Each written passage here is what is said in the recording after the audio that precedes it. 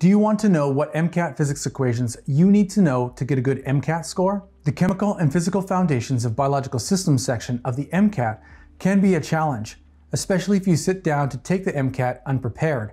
There are certain physics equations that you must know in order to ace this first section of the MCAT. This video includes an overview of every physics equation that you need to know for the MCAT, and our tips for how to effectively use them on test day.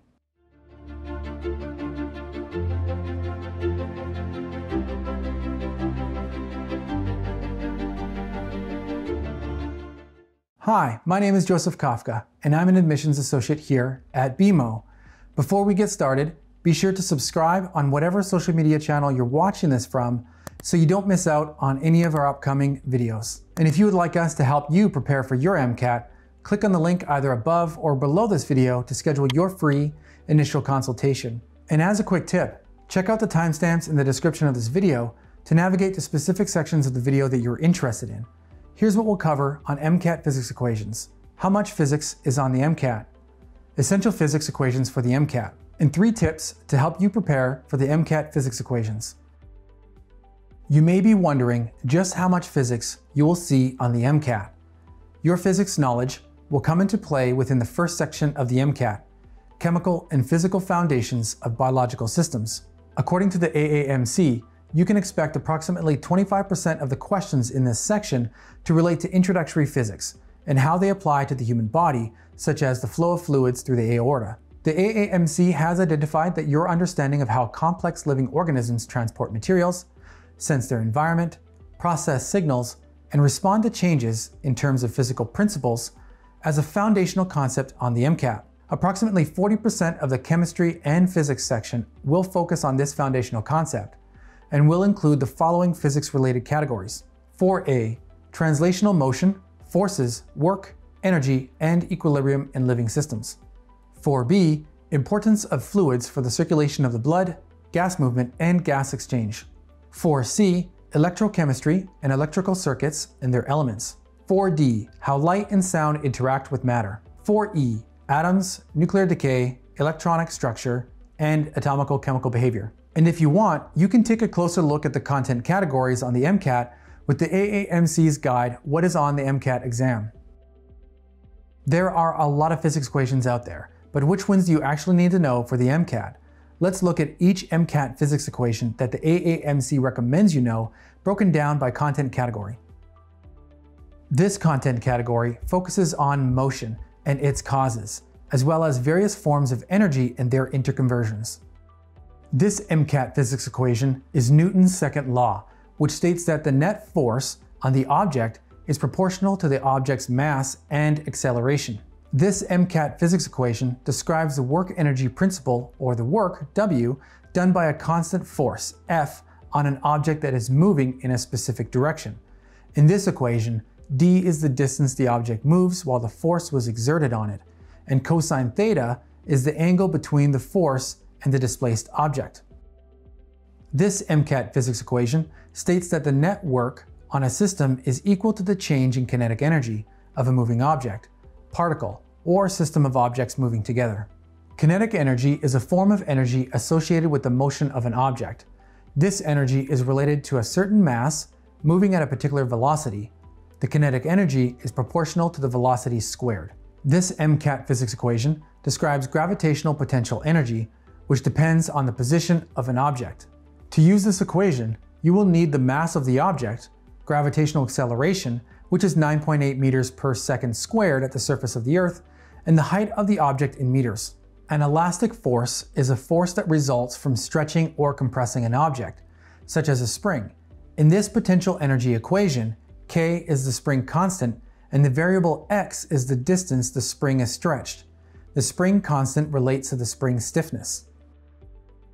This content category focuses on the behavior of fluids as it pertains to the functioning of the pulmonary and circulatory systems. This law applies to static fluids and relates pressure to depth. The pressure in a liquid at a given depth is called the hydrostatic pressure, and this pressure increases as depth below the surface increases. In this MCAT physics equation, capital P is the hydrostatic pressure. The Greek letter rho is the density of the liquid, G is gravitational acceleration, which is 9.8 meters per second squared, and H is the depth/height of the liquid in meters. Continuity of flow is a fundamental principle of fluids. Because mass is conserved in a fluid system, continuity of flow also exists. In this MCAT physics equation, A is the cross-sectional area of flow, and V is the velocity. If the cross-sectional area in a fluid system changes, the velocity will change in a way that is inversely proportional in order to maintain continuity.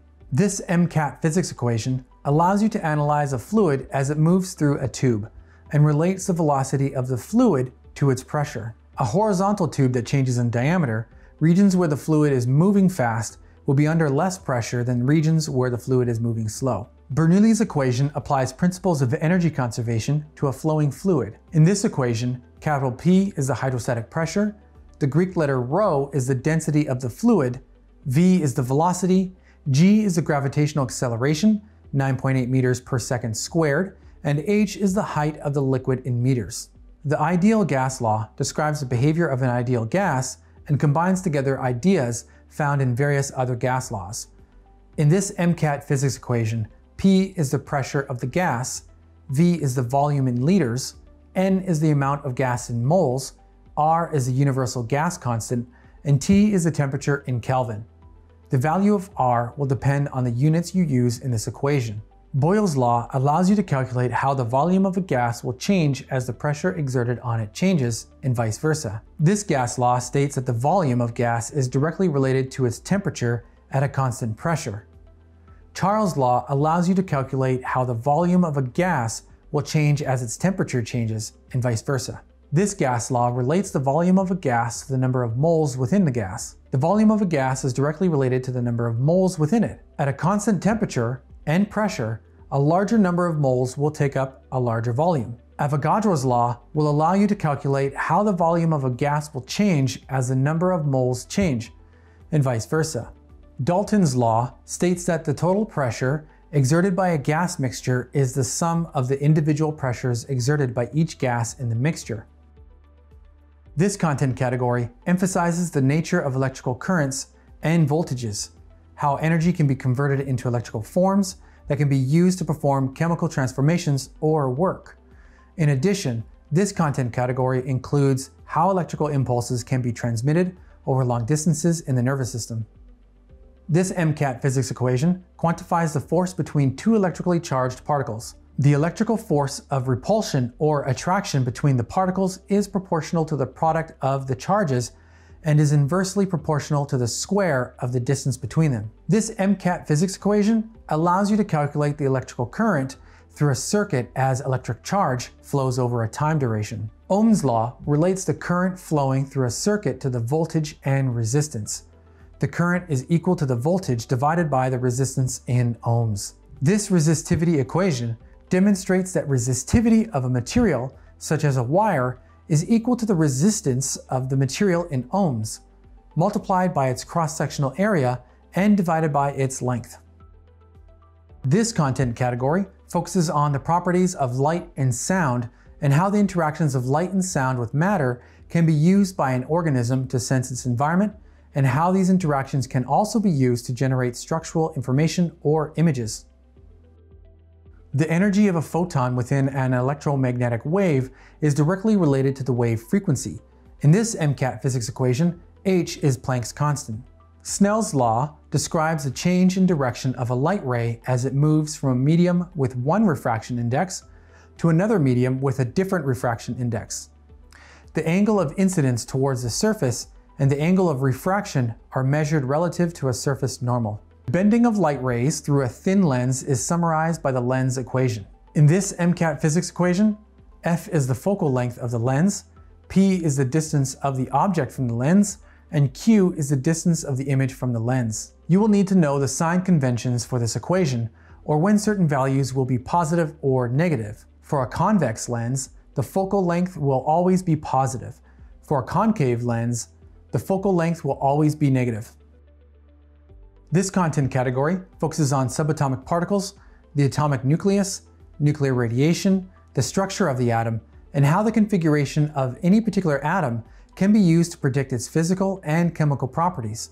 The AAMC does not reference any specific MCAT physics equations that you will need to know for this last content category. If you're feeling overwhelmed by the number of physics equations that you'll need to know for the MCAT, here are some helpful tips. Remember, you do not need to be a physics genius to do well on the MCAT.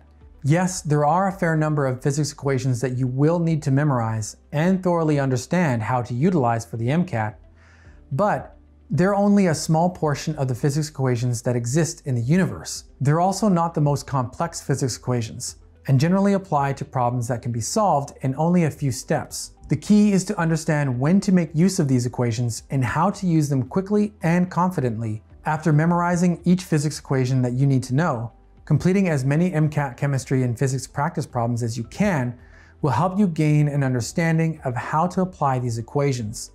You just spent 5 minutes on lengthy calculations, and in glancing down at the answer choices, your solution is not among the answers. You start to panic and worry that you just wasted 5 minutes and you still don't know the answer. Oftentimes, a quick unit conversion can reveal the correct answer, or you may have simply used the incorrect units in your equation. Understanding how to convert between units and ensuring that you can do this quickly without a calculator is essential for the chemistry and physics section of the MCAT. Here's another great tip. Get comfortable rearranging equations to solve for a particular variable to avoid errors on test day. As you study for the MCAT, you may find that traditional methods for memorizing equations, such as making flashcards, are not working for you. Here are some additional techniques to consider while preparing for your exam. Write the equation down several times on a piece of paper until you can recite it out loud without referencing your study materials. Try to expand an equation into a sentence that explains what the equation tells you. Complete several practice problems that require use of the equation. Try grouping several equations together by topic to see similarities between equations that you're struggling with and ones that you've already mastered. Ask a friend if they've developed any catchy mnemonic devices to remember the physics equations you will need for the MCAT. Remember, truly understanding an equation will be key in remembering it. For any equations that you're struggling with, go into depth for each part of the equation and work to understand how each part works together. You can also try going back in your notes and reviewing any equations relating to foundational concepts that you learned previously. Knowledge gaps in topics that you've already covered may be hindering your ability to learn new equations. If you're really struggling, you can always look into an MCAT tutor. This wraps up our video for today. Check out our blog to learn more about the MCAT physics equations you need to know and how to prepare for your examination. We provide answers to frequently asked questions and more MCAT tips. Be sure to also utilize our MCAT psychology and sociology, MCAT cars, and MCAT biology questions and biochemistry tips specifically geared towards acing each section of the MCAT. And don't forget to check out our foolproof MCAT car strategy. I've included all this in the link in the description of this video so you can find the blog and these resources easily. If you would like us to help you prepare effectively for your MCAT, click on the link either above or below this video to schedule your free initial consultation. Hopefully you enjoyed this video, so please subscribe, like, and leave a comment. Speaking of comments, if you have any questions about the MCAT physics equations that I didn't cover in this video, let me know in the comments section and I'll get back to you as soon as possible. Thank you so much for watching, and see you next time.